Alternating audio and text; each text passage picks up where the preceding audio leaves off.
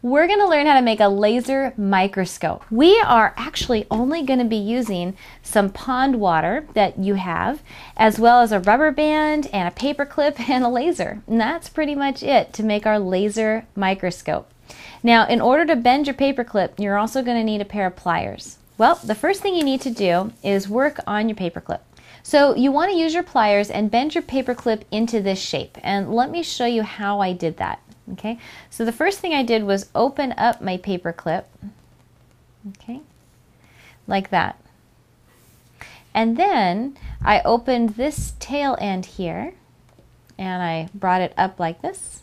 And then I took my pliers to make a loop at the end. So now what you want to do is attach the wire to your laser by using the rubber band. Just wrap it around several times, okay, and you see my wires underneath. And then you want to bend the wire so that when you turn the laser on, the beam goes right through the loop that you made. And I'll show you here. So now I have the beam goes right through the loop and onto the table. Okay. Now what you want to do is dip the loop, not the laser, into your water. And so basically the loop is going to hold and kind of stretch out just a little bit that little drop of water that you've got. And all you need to do is turn on your laser and you'll be able to see things.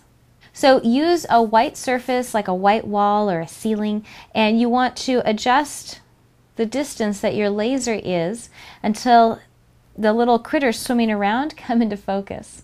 And you'll be able to see some amazing things using your laser.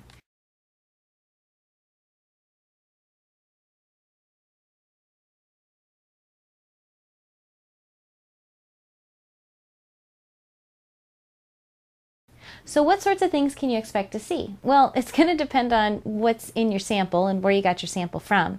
But you'll be able to see some pretty common things like amoebas and paramecium and so forth. For example, you'll identify a flagellate by the way that it seems to like vibrate itself through the water as it spiral swims through your sample. Now you'll notice paramecium and ciliates like to glide their way through the water. The ciliates are the ones that look like long hot dogs. Now most microscopes have little dials and knobs so you can adjust the magnification. Now this microscope is much easier. All you need to do is go closer for seeing more detail but less magnification, and further away to see.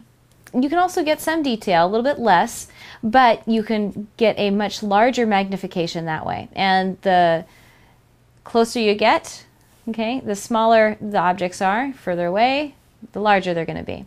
Now you can steady this by putting your laser on a pile of books or on a pile of blocks or something, so you don't get the wiggly effect of trying to hold it simply in your hand like this. Okay, so there you have it, your laser microscope. Go ahead and give that a try.